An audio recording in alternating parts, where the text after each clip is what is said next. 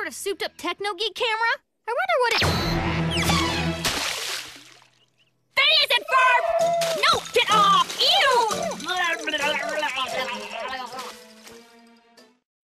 Let's see, we've got horseradish, durians, and turmeric. I've got a mountain yam. I cannot wait to taste liquefied sea salt. Hey, watch where you're steering those sneakers, Bob.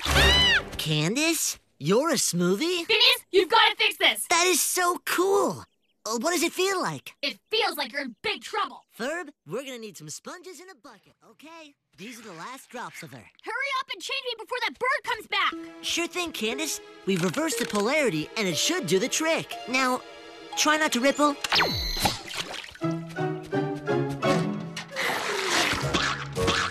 This does not feel like the reverse of being a bucket of water.